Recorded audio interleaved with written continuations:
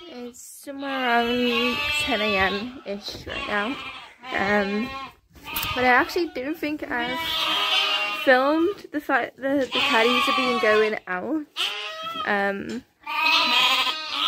into a field for a good while now. They still get a little bit of milk once a day, and there's actually one lamb that was so loud. There's actually one lamb that was born maybe a week ago, so he still gets all the milk he needs.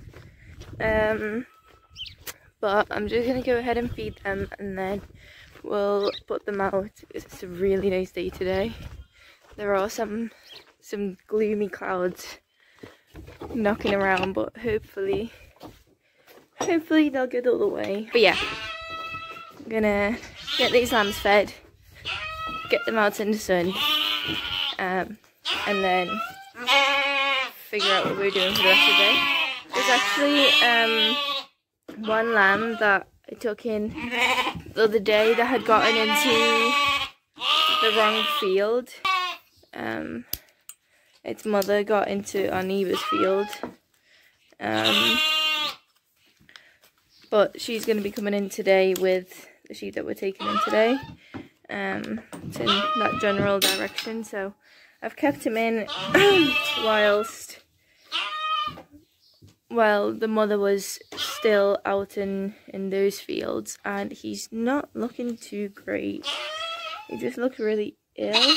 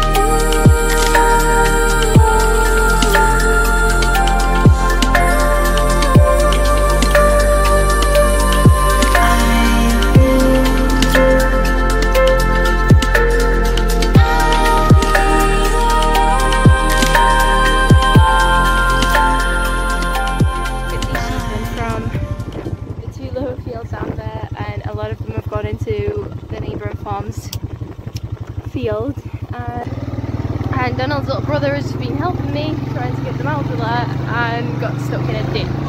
So got my rope, got my bike, I'm going on a rescue mission.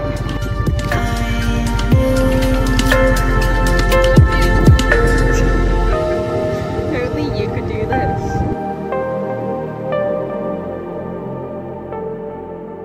Yesterday I managed to get all the sheep in. Dan's little brother helped me. We did have some stragglers and we did have some lambs that decided to run away, so I didn't actually get anything done yesterday other than getting them in because I was out chasing lambs until about 9 o'clock last night. Tori's made a friend. So cute. But yeah, I'm gonna get these guys in and then we can start dosing and stuff.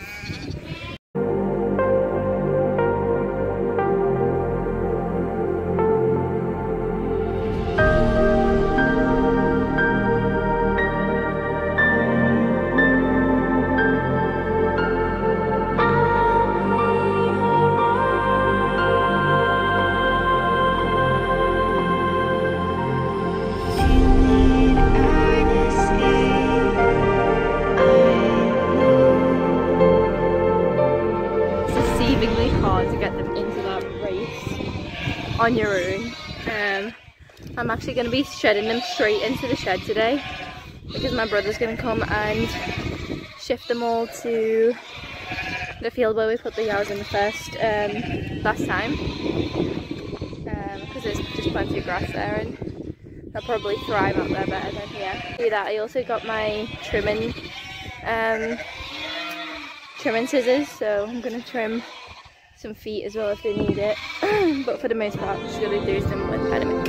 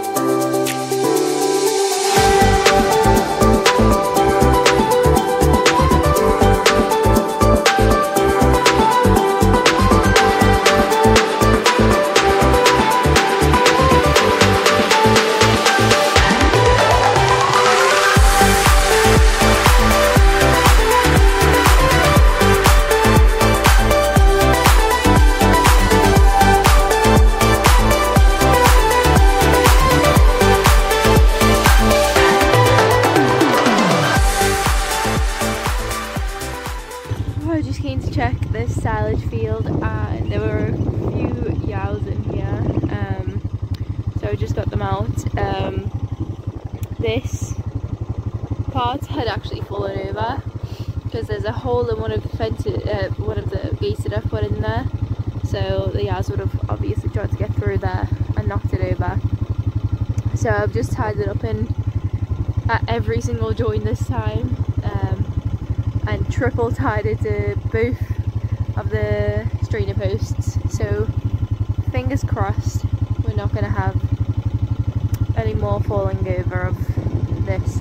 The issue with all of this is that, like, once one bit falls, it's all going to fall, so you kind of have to stagger them, so they're not in the straight line, they're like zigzagged and stuff, so that they stay better, but it's still not ideal because obviously there's two different types of gates there, and they just don't hold together very well. So I've done my best here. Fingers crossed it's going to stay the way that it needs to stay. I'm just sitting here. I don't know whether you guys are going to be able to spot. There is a group of hogs running wild over there, and I don't know what they're running from. There must be something there. That's odd.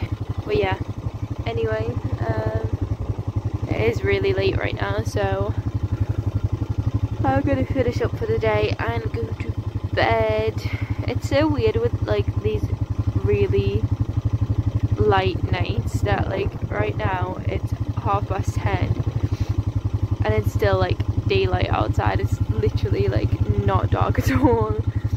So yeah, I'm just gonna, actually before I go off, I'm gonna go and check the cows and the sheep where we put the sheep up last, and then I'm gonna go to sleep.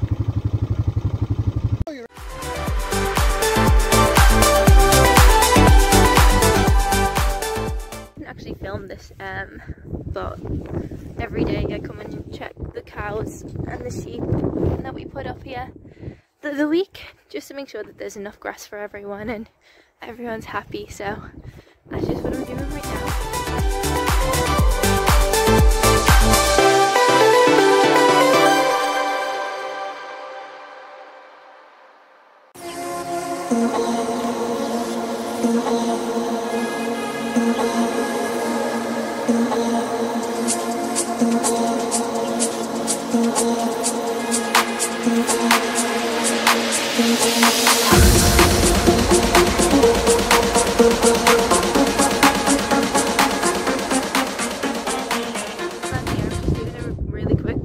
Walk as well in the field that we're keeping for silage or potentially hay.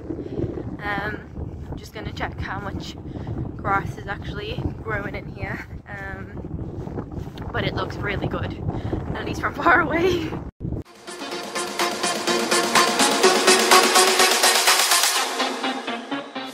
So I've just came home from work to find that the silage field is full of yows once again, so off I go to pack some more bits on. But I think right now they're actually getting out from underneath the fence, so they've managed to break through like underneath the fence and rip it all up. So I'm gonna go and patch that up, and then I'm gonna try and actually get them out of the field next to it and see if I can maybe try and patch that field up as well, so they can't actually get into there from any angle. So hopefully that'll work. I'll go and say hi to the Highland cows. That's the new one. She's not quite as tame yet, but she'll get there.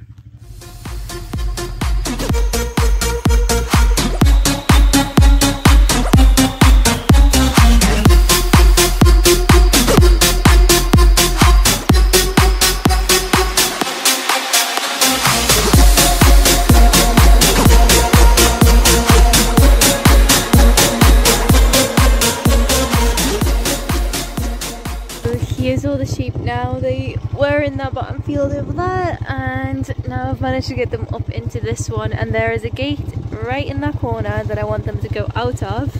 But the problem is that there is no fence all along there, so I'm hoping that they just all run out of the gate. So I'm going to go really slow, really controlled, and hopefully they will go out the gate.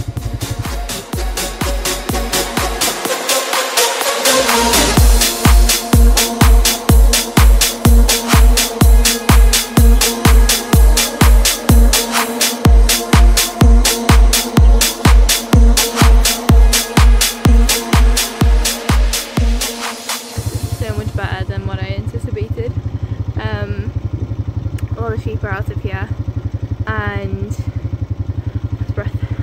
I have put up a barricade there so they can't get back into here. So fingers crossed, no more sheep in the silage field this year. So for those of you that actually know me in real life, you'll know I love to walk. And I love to walk in pretty places, and boy does this city have some pretty places. So beautiful here. I've completely went up the wrong road, but either way this place is just beautiful, especially this time of year. There's just flowers everywhere and everything's so nice and pretty, and like even the sides of the road, there's just flowers everywhere. It's so nice. I finished work, and I underestimated how quickly I was going to finish. So I've actually finished, and I've got about 2 hours to kill before my ferry back home. So I'm just going for a little wander just to see what this place actually looks like. Oh, there's some horses up there. I don't know if you're going to be able to see that. And there's just so much natural life in this city.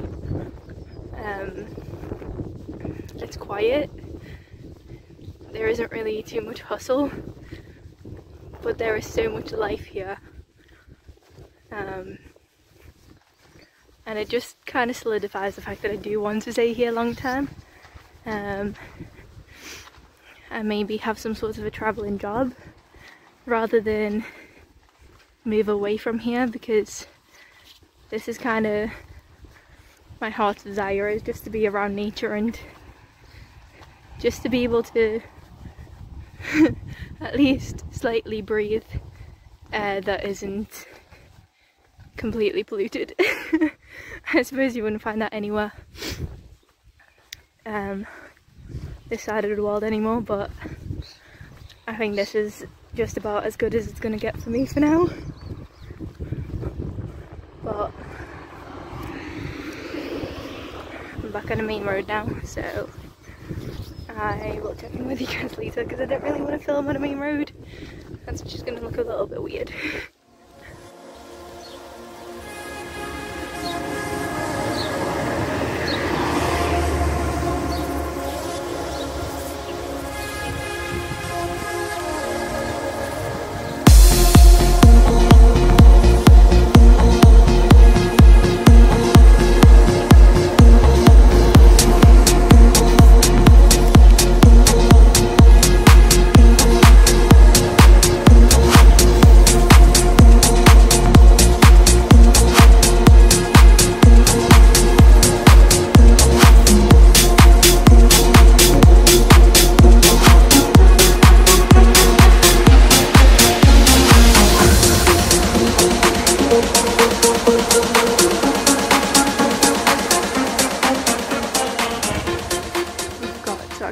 Pick up my phone and start filming again since I put it down.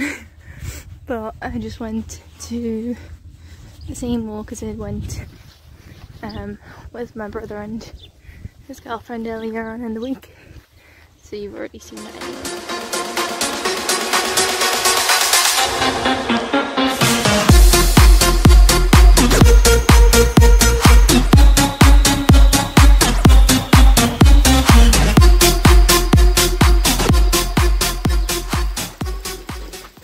The more that I walk around these roads, the more I was thinking, where does this remind me of? And I've just got it. I spent a few months living in Spain, and we spent some time in Marbella, and these roads are literally just like the roads in Marbella, like the little streets with the paved floors and the flowers everywhere and the palm trees. It just completely took me back to there when it clicked in my head that that's where it reminded me of.